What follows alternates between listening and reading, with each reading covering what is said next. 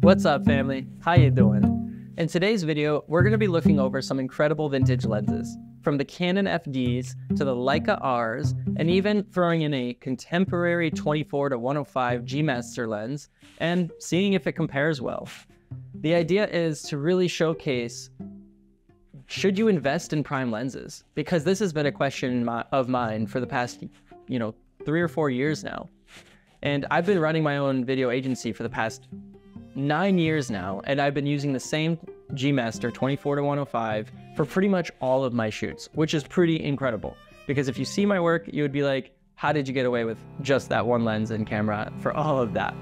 Anyway, without further ado, let's hop right into the comparison and see what you guys think.